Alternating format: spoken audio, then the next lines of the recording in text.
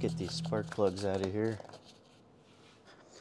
All right, first we're gonna get the spark plugs out.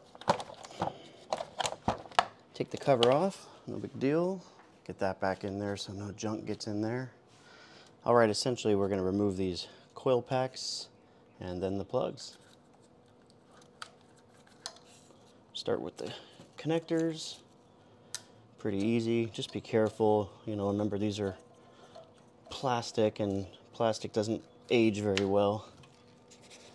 Gets brittle and can crack, so you want to be really careful and not make a new issue out of a simple maintenance item.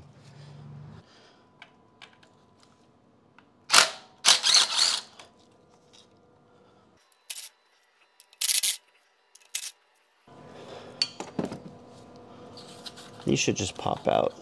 What I would do here at this time is just take a look at the seals, you know, make sure they're not cracked or anything like that. You're looking for cracking here. This all looks really good. No signs of water or anything like that. We'll just lay these up here and get the first plug out. See if this is long enough.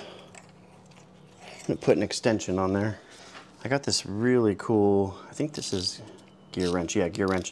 It's got a neodymium magnet on the inside instead of those rubber O-rings. You don't want to mess with those. These are awesome. Can articulate and it'll hold on to the spark plug with no problem.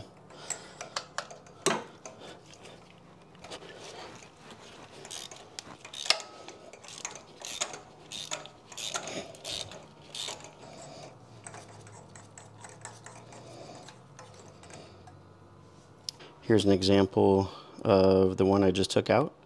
These have 130 something thousand miles, so it looks like a nice clean burn. Let's see if I can get closer here. Focus. Yeah, not too bad. Another thing I'm looking at here is just to make sure it's the right plug. If it's the same brand, you could just look at the part numbers, but you can tell it looks the right size and everything like that.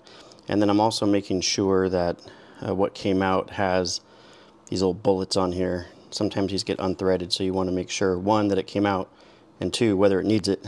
In this case, both are good. So, all right, another thing you'll want to do here is just make sure you check the gap. You want to be careful on these iridium plugs. You don't want to like really touch the electrode.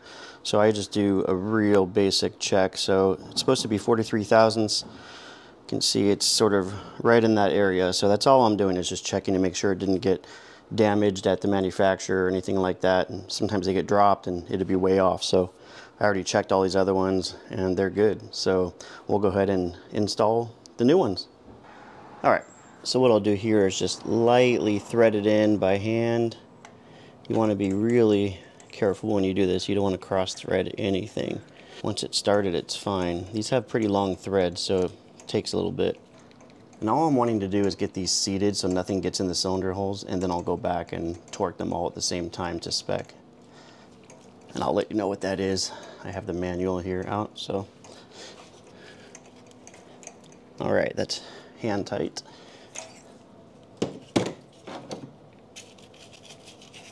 And you want to kind of have a system so you understand what's been done, what's not been done. I'm leaving the coil packs up here, which tells me there's a spark plug in there, but I haven't put the packs back on.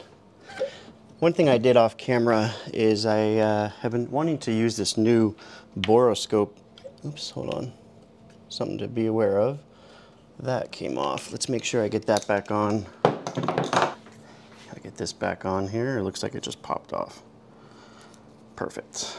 Okay, what I was saying is off camera I was checking out a new Borescope that I bought, and I wanted to see if I can take a look at the cylinders and the pistons just to see if there was, you know, a lot of carbon buildup, or see what the condition of the cylinder walls looked like. This particular year range of Camrys had an oil consumption issue, so I thought it'd be good just to take a quick look.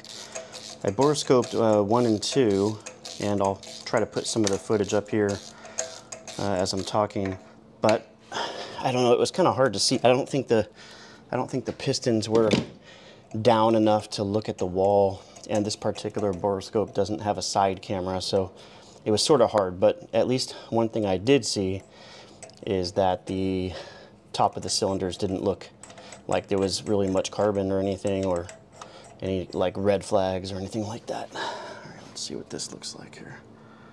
Pretty similar to the other one, so I'm just laying them all out on the workbench to take a look. All right, here we are, top side. Got my spark plug wrench. I need to get the torque spec. I have my little, this is a smaller torque wrench. It's much more precise than my larger digital one that I normally use for like wheel lugs and whatnot. But let's see here. So spark plugs, 4-cylinder, 168 inch-pounds. So let me see if I can, so this one is one of those, okay, all right, you got Newton meters on that side and then inch-pounds on this side. So let me set that real quick. You can see it, all right, currently at 160. We'll go to 168 here. All right, there we go. All right, now you gotta be careful with this type of torque wrench because it doesn't have an audible click. It more has a skip that you feel in your hands. There we go.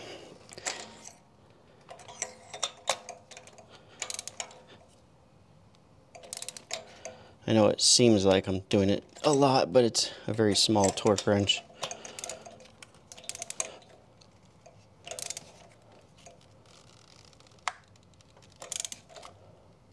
All right.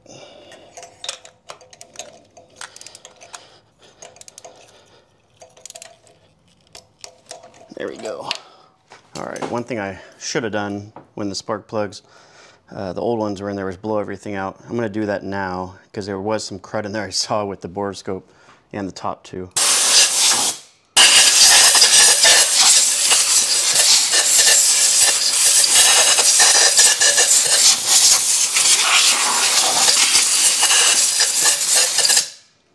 Put these coil packs back on.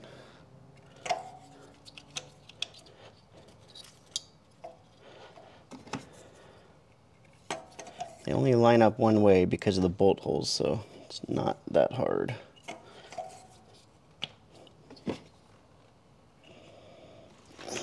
Gotta catch stuff like that. There'll be a torque setting for this, but I'm not too worried about it. I'm just gonna... It is plastic, you want to be careful, but I'm not whaling it here.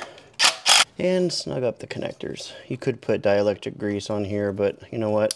Everything was working fine. I'm just gonna, these things look really clean on the inside, so I'm just gonna keep it how it was. Oh no. The clip came off. This cylinder is a little bit of a pain.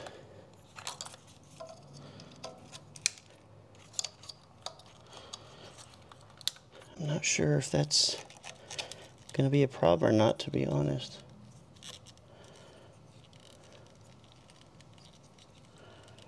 Put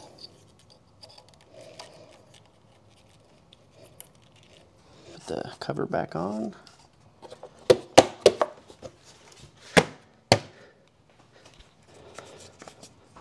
think we're done. I'll start it up and take it for a test drive.